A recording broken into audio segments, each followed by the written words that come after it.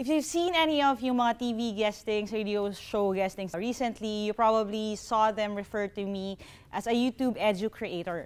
What does that mean and how can you be one of us? That's what we're going to talk about today.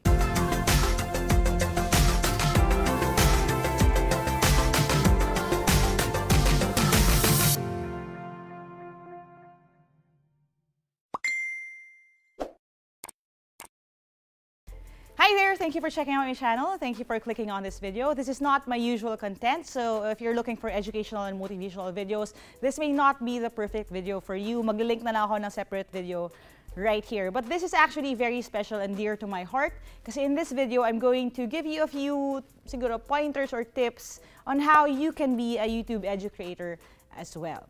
Now, ano ba ang ibig sabihin ng EduCreator? That term has been tossed around. A few years na yan na pinanganak, pero recently ko lang in-own yung title na yan. What that means basically is that you create content na educational. So, when you put up your channel, you make your videos, your number one priority is to educate or to teach other people. And the sad thing is, not a lot of people do that here in the Philippines, which I think is sayang naman, lalo na dahil marami tayong pwedeng ma-reach at ma-teach online. So one of the perks of me being a YouTube EduCreator was they actually sent me to the EduCon last year sa India. And ako lang yung nag-iisang Pilipino doon sa entire conference na yon. So I was looking at a room with 300 plus na Indian EduCreators and with other top creators from all over Asia Pacific. And ako lang yung mag-isang Pilipino. So when I was looking at the room, ang inisip ko talaga was, I really want something like this for our country as well. I mean, imagine if marami talagang mga gumagawa ng content about every topic under the sun. Hindi lang mga cooking videos, which are also educational. Hindi lang mga makeup tutorials, which, if you think about it, is also educational. But something geared towards actual schooling. So science, math, chemistry, engineering, all of these topics na pwedeng mong matutunan online. And yun yung dream ko, hopefully, for the Philippines. And the sad part is, of course, hindi ko siya kayang gawin by myself. And that is the reason why I'm making this video right here. So if you are a teacher, or kahit hindi ka certified na teacher like me, if you're anyone who knows anything, you can actually be a YouTube EduCreator. So first question to ask would be this: why should you do it? Okay, now you would think, diba, if pinag-uusapan yung first question, people would ask, who are you? What can you teach? Something like that. Pero that comes further down the road, in my opinion. The first reason na nagko-compel sa akin to make content is why. Why do I keep making these videos? So why should you be a YouTube EduCreator? Number one, kasi you can reach and teach so many people. When I first started making videos, wala akong idea at all na magsusnowball siya into this. When I put up that first video, the only reason why I put up a second one was because someone from Batanes, na hindi ko pa nararating at wala akong pamilya at kakilala, actually sent me a message, random message yan, just to ask kung ako ba yung gumawa ng video na yun, and nag-request siya na gumawa pa ako ng anything more na makakatulong sa kanyang exam. So that's how it happened. So imagine, if you, just one person, are able to teach hundreds of thousands of people all over the country and even all over the world with so many OFWs around, alam nyo, marami kayong matutulungan sa kung ano man yung alam ninyo. So why should you teach? Because a lot of people want to learn. And recently, we've seen trends of people looking to YouTube pagdating sa educational content. So maganda at mafe-feel nyo yung need na yon. We really, really, really need you. Question number 2 would be this: who are you? Ikaw muna. Look into yourself. Ano ba talaga ang kaya mong ituro? Ano ba ang alam mo? Kasi syempre, di ba, hindi mo na pwede ituro yung hindi mo alam. Now, it doesn't really mean na kailangan nag-major ka sa ganitong klaseng subject or dahil na ikaw ang pinakamagaling sa class ninyo. In fact, a lot of us na educators, hindi naman kami necessarily teachers by profession. In fact, which not a lot of people know, is hindi ako educ major. Ang course ko nung college is psychology. So, hindi talaga ako teacher by profession. Hindi ako licensed teacher as of yet. I'm still working towards that, no? Pero I'm really passionate about teaching. Passionate ako about educational psychology. And that was how it kind of segued into this. So, hindi naman kailangan. Pero ano ba talaga yung alam mo?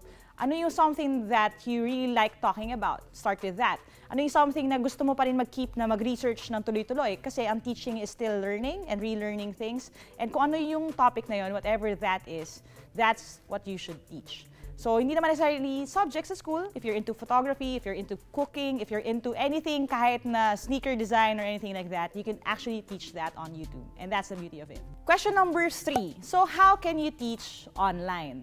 Okay? Now, this question I feel is the hardest na natalunan for a lot of people. Kasi they feel na they need a complicated na setup, which I think doesn't help my case na nasa magandang set tayo ngayon.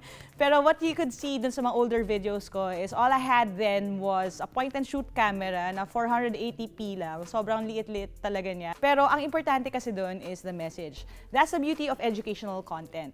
Kasi more than the beauty ng shot or the cinematics, which I'm not saying naman wouldn't help, ang binibenta natin or pinapakita natin sa kanila is the message. So the message means more than yung itsura ng packaging and even means more than the messenger himself or herself.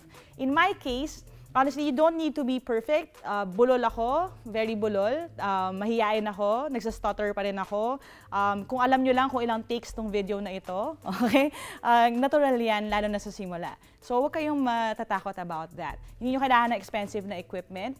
All you need is a camera. Kung matyaga ka, kahit na yung camera mo, doon ka na magsulat, or gamitin mo yun para i-shoot na nagsusulat ka ng content na habang nagsusulat ka sa isang papel, that could also work.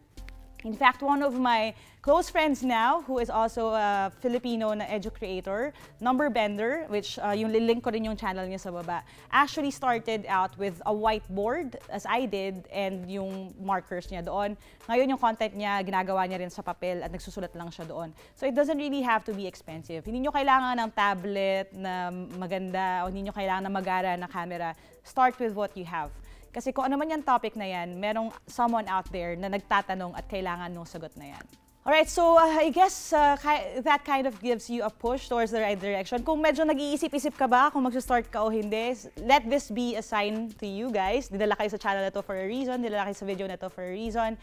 As we always say, di ba, dream high, work hard, start now. So you should start right now. Start with what you have, start teaching what you know. You don't necessarily have to be the best. Pero ang importante is you have a message to share, and the message still really means more than the messenger. And it's not about us, it's about what we can teach and what others can learn from us. So thanks guys for watching. I hope you like this video. If you have any teachers who may be encouraged to make content as well, share this to them. Don't forget to subscribe if you haven't yet. Hit the bell icon if you haven't yet then, if you want more content. And as we always say dito sa team, never stop learning. Because the best teachers are the ones who never really stop learning. And aja, kaya niyan. I'll see you in my next video and bye for now.